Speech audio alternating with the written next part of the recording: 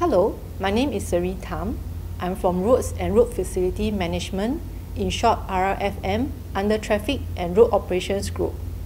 The agenda for this session are types of roads and road-related facilities managed by LTA on public street, LTA technical requirements, what are the common defects or issues encountered during handing over inspection, and lastly, summary.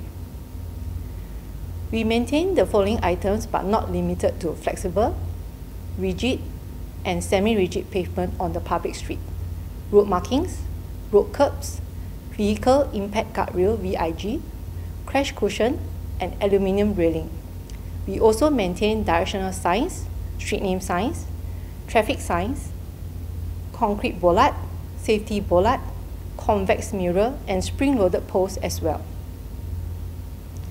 This slide tables the technical requirements pertaining to the design and construction of street works, where agencies and private developers must follow accordingly. They are available on our website. In brief, on architectural and civil aspects, the first three technical requirements provide the guide for design, layout and construction of land transport facilities. It also discusses on the quality of materials and workmanship required by LTA, and the requirements for design and detailing of all civil works for construction of roads.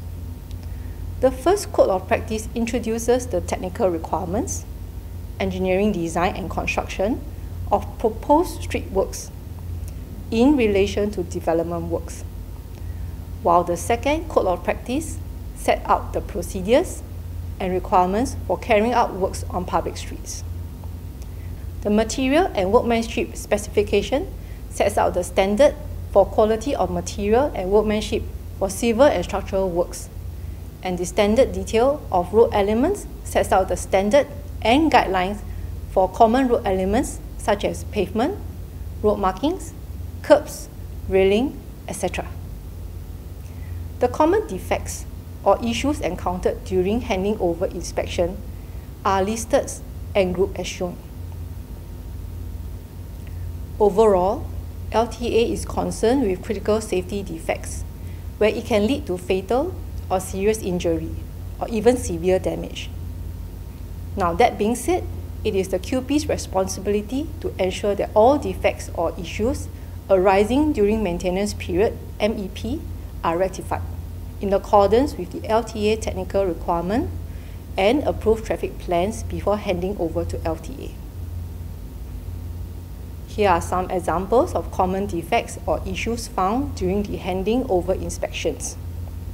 The flexible pavement road surface is uneven, collects water when rain, and this will develop to pothole. For rigid pavement, it was observed that the heavy-duty sealant between the concrete panels were always missing. The edges of the concrete panels were chipped or damaged. For semi-rigid pavement, the accessories grout was not removed properly, resulting in a poor finish.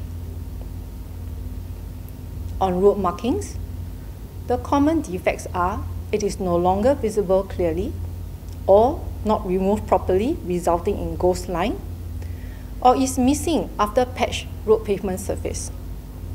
Now, there are instances where the pedestrian crossings are not set back by 1 meter as stated in the SDRE. The defects for road curbs are cracks at the center median and uneven curb haunching are observed. The traffic signs are dented or damaged or installed at the wrong facing of the approved traffic plan. Now, this error may confuse road users. For vehicular impact guardrail, it is common to observe that the slot bolts are different from those specified in the SDRE.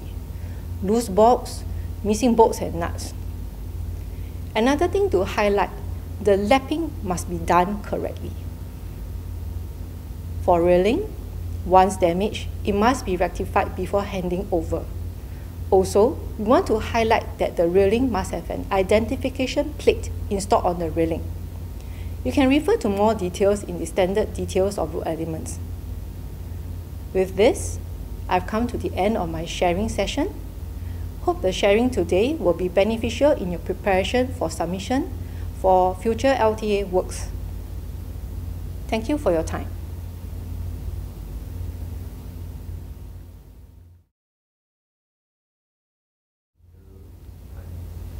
Hi everyone, I'm Dawn from Bridges and Tunnels Management Division, part of Traffic and Roads Operations Group. I'll be covering the topic on taking over matters for road structure, which involves but not limited to flyovers, viaducts, cross culverts which are 2 meters or wider, and retaining walls. This is the agenda for today's presentation. I'll be going through the workflow for taking over of new road structure, followed by a sharing on the taking over checklist and documents required. Lastly, on necessary preparations to facilitate the taking over inspection and to highlight some of the common observations. This is the overview of the workflow for the taking over of new road structure. It shows the different stages of taking over process and the documents required at each stage. For example, at the initial stage, location plan and overview photos of the structure should be provided by the developers or other agencies. As-built drawings should be provided prior to the joint site inspection. After the joint site inspection, defect lists with photos should be submitted to the authority for comments. Next, after completion of repair, consultant is to submit to authority the completion photos. Lastly, at the final stage, all required documents listed in the FN 11 to 15 form should be submitted. For today's presentation, we will be focusing on the FN 11 form, which is the taking over checklist for bridges. FN 11 shown here is a checklist with which consultants can refer to when handing over bridges to the authority, which includes flyovers, viaducts, vehicular bridges, and also cross culverts which are 2 meters or wider. Consultants should refer to the checklist closely throughout the handing over process. Next, I will move on to highlight some of the items specified in the checklist that is to be submitted. Complete set of structural drawings is to be submitted. It should include structural details, as-built piling details, bearing details, architectural shop drawings, road elevation and sectional drawings, and also drainage details. Please ensure that the drawings submitted are endorsed by the PE. We also require complete set of topo survey indicating the safeguarded road reserve line and also to indicate the structure to be handed to the authority. Please ensure that the drawing submitted is endorsed by the registered surveyor.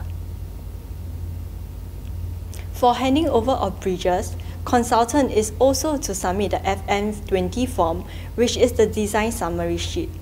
The summary shall include the design criteria adopted for the design of the structure.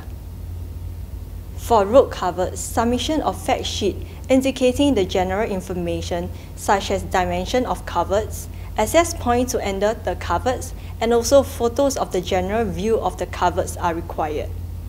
Would like to also highlight that LTA only take over cross culverts which are 2 meters wide or wider within the road reserve. Next, all necessary catalogs and warranty certificates are also to be submitted. This includes for items such as protective coating, bearings, movement joints, railings, waterproofing system, and also sign reflecting sheets. The last document to highlight in the submission of taking over is the taking over letters from other agencies. For example, taking over letter from M-Parks for maintenance of greenery, taking over of drainage works from PUB, and taking over letter from NEA-DBC for cleanliness. Next, I will touch on the joint site inspection for taking over. Please note that as-built drawings are to be submitted when initiating the joint site inspection. Consultant is to bring along the drawings for the inspection. For inspection of box culverts, contractor is to mechanically ventilate the culvert for at least 30 minutes prior to the inspection. Sufficient lighting should be provided, and debris should be cleared beforehand for ease of inspection. Please also provide necessary tools such as tapping rod and measuring tape for the inspection. There should also be provision of safe access to the structure, and if required, provision of inspection by boat for those across water bodies should be arranged. After the joint site inspection, the defect list indicating all defects picked up and highlighted during the inspection are to be submitted. Lastly, I will be sharing on some observations during the taking over inspection. We noted during our inspection, services were not diverted, or instances where services were diverted, but the openings were not backfilled with proper methods. Poorly finished concrete surfaces are also one of the common observations. Other observations include debris not cleared and water seepage on concrete surface.